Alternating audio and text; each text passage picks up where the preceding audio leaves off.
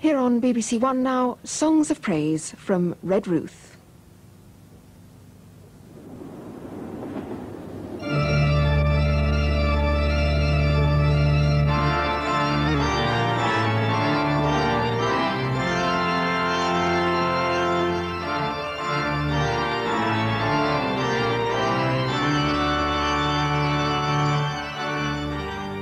They've been taking tin from the ground here in Cornwall for 3,000 years, but up to 1870, 100 years of copper mining had produced more wealth than 10 centuries of tin. Red Ruth is a town made of granite, and a very great deal of that granite has been used to build chapels street after street. A reminder that if you scratch a Cornishman, you find a nonconformist.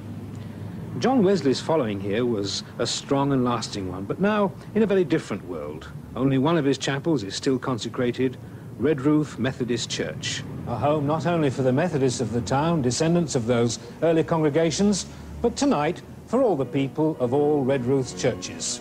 And the first hymn they've chosen is All Hail the Power of Jesus' Name.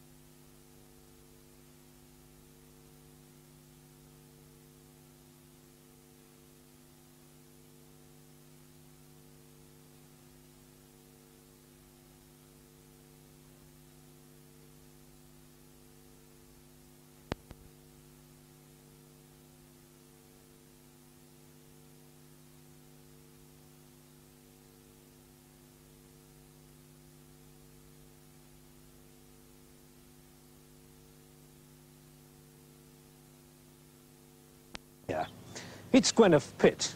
The acoustics are perfect, and some of Charles Wesley's hymns were sung here for the first time by the great crowds of Red Ruth tinners who came to hear his brother preach.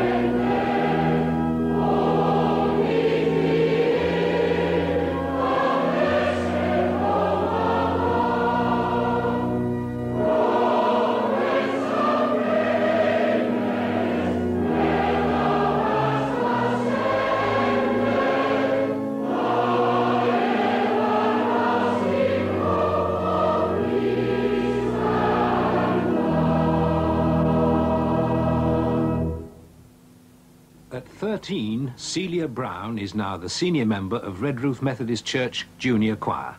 Celia, I know that you sing with the choir. Is the rest of your family involved in church work? Well, my brother and sister both used to sing in the choir, and Mum used to sing with the choir sometimes, and with Dad playing. Then I was only small, I was 4, and I used to go along with them. And I was shy, and so I went under the seat, but I still used to sing, you know. Now, you're sitting at the organ in your own home. I can see various instruments. There's a flute there, a guitar behind me, a piano over there. Do you play any of these instruments? Yeah, well, I play the piano, and my brother and sister both play the guitar and the piano. And Dad plays the organ, because he plays it at church, and he's playing it for Songs of Praise as well. Now, your choir are going to sing something for us. What's it going to be? It's called This Little Light of Mine. And why have you chosen that? Well, it's fast, and we all like fast things, because you know, they're better than the slow ones. This little light of mine, I'm gonna let it shine. This little light of mine, I'm gonna let it shine. This little light of mine, I'm gonna let it shine. Let it shine, let it shine, let it shine. The light that shines is the light of love, lights that darkness from above. It shines on me and shines on you, and shows what the power of love can do. Shine my light where far I live, shine my light where far I live. There's no corner in this light, gonna let my little light shine. This little light of mine, I'm gonna let it shine.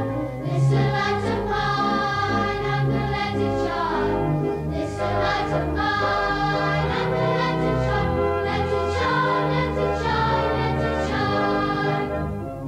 Monday gave me the gift of love, Tuesday gifts came from above, Wednesday told me to have no pain, Thursday gave me a little more grace, Friday told me to watch and pray, Saturday told me what to say, Sunday gave me the word in love to let my little light shine.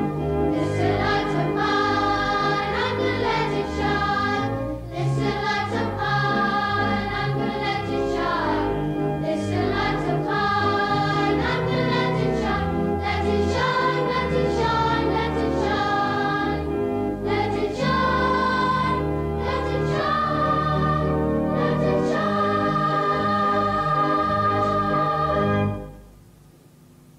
Howard Mankey is mine captain at South Crofty Mine, one of the few working tin mines left in Cornwall.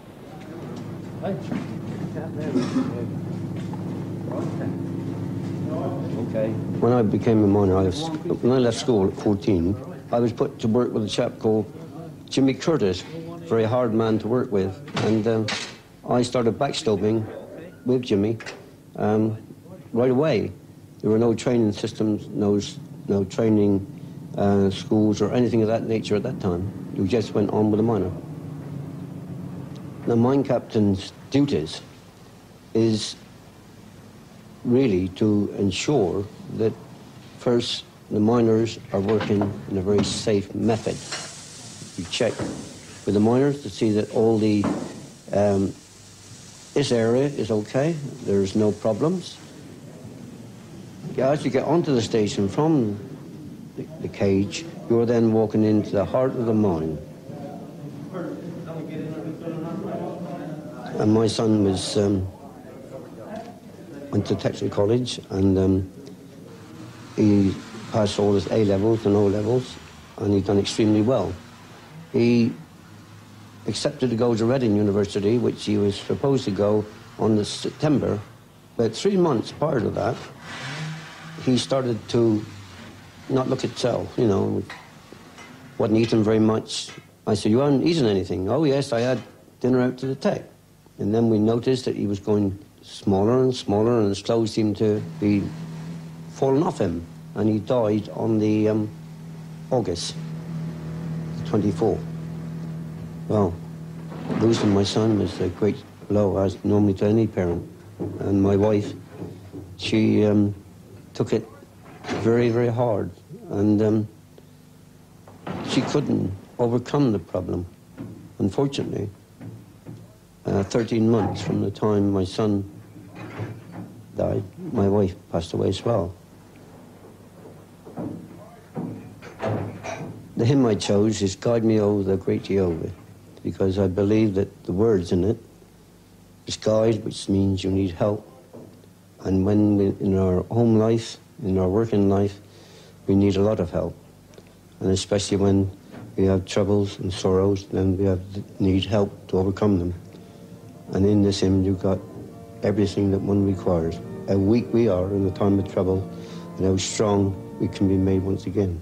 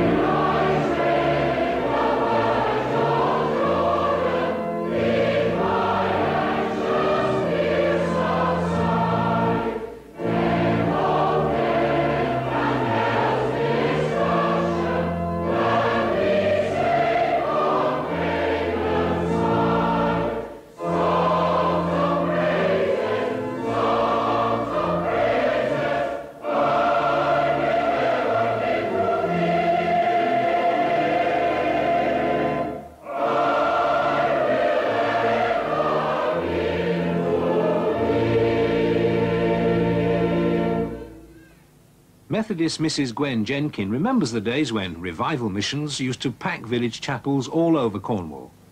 My little village chapel, they thought that the time was ripe to have a mission.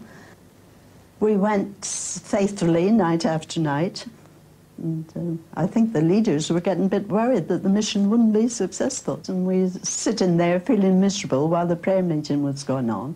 Various people prayed, and nothing happened at all. So then I heard a voice that I knew very well, and it was my mother, trembling, I'm sure, and I looked up and tears were rolling down her face, and she was praying most earnestly that her children and the other young people would make a definite stand and promise to serve the Lord and come to the rail to show everyone that they intended to do that. So that, of course, broke my heart. I couldn't sit there any longer. And the minute I got up to go to the rail, my girlfriends just waiting for someone to make a move, so there were several of us, teenage girls, that went out at the same time. And there was great rejoicing, of course, and the revival had really started. So I stood on my feet, and immediately I stood on my feet. The word of my chosen hymn flashed into my mind. Praise my soul, the King of heaven, to his feet thy tribute bring. Ransomed, healed, restored, forgiven, who like me his praise should sing.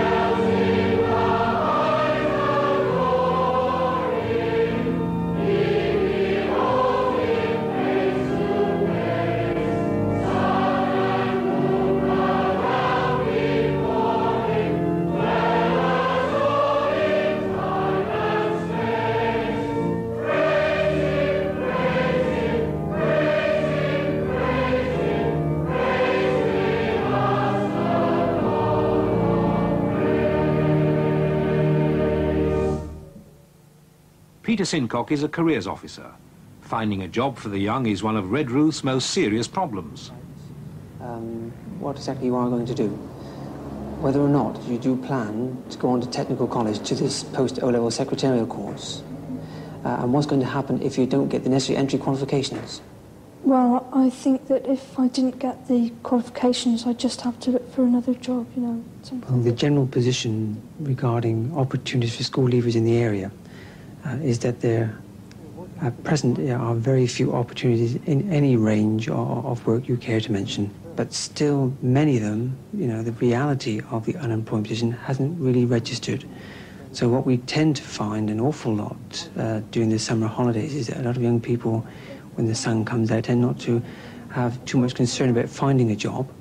And it's not until the end of the summer comes, and it's when they contact the careers office then, that you know, the really grim situation kind of hits them right between the eyes. We've recently tried to make a concerted effort to try and help them by forming a committee to organise a whole range of schemes, the Youth and Community Project. And we hope to absorb under this scheme approximately 24 young people who would be carrying out a whole range of tasks to benefit the community. I've chosen a hymn which is a hymn of certainty, and one which invites all people everywhere, no matter who or what they are, to participate and to join in. The hymn I've chosen is "Whosoever Will May Come."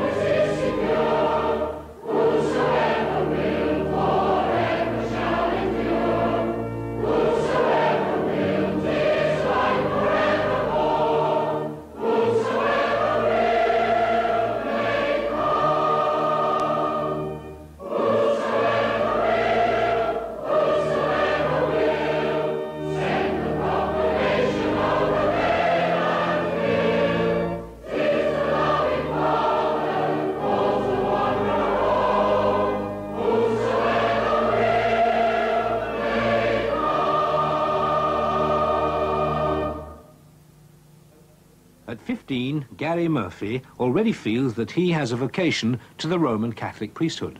It's a very young age, isn't it, to decide what you want to do for the rest of your life. Are you convinced that this is really what you want? Yes, I am very convinced, I think, because I've had this vocation for quite a while now, and instead of just wearing off, it seems to go stronger and stronger. In spite of the fact that you will be out and about, you will nevertheless be giving up a great deal, won't you? Family life, for instance. Yes, I would be giving up family life, I think. But, for example, I would be gaining a lot of things, like other people's friendships, and knowing that I'll have personal salvation. Now, that phrase, personal salvation, Gary, what does that exactly mean to you? The phrase simply means going to heaven, I think. And I think that I'd like to devote my whole life in preparing for this, because it's such a great thing, I think. Now, have you chosen him for us? Well, I picked love divine or love's excelling. I think on one verse steps out from the phrase, that's Jesus, thou art all compassion. I think that Christ was very compassionate.